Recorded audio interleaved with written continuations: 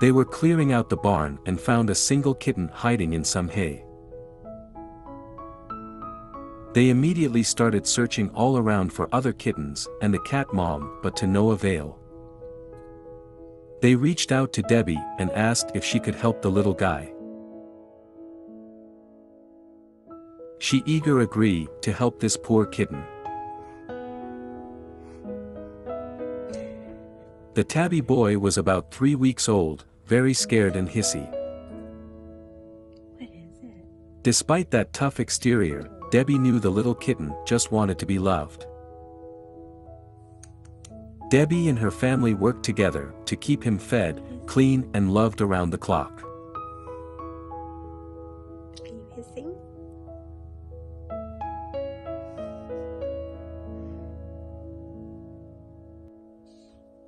To make sure that he would not feel alone, they gave him a big teddy bear to cuddle with. Of course, the teddy bear crotch is the warmest place to snuggle. With care and love from Debbie's family, he is doing amazing.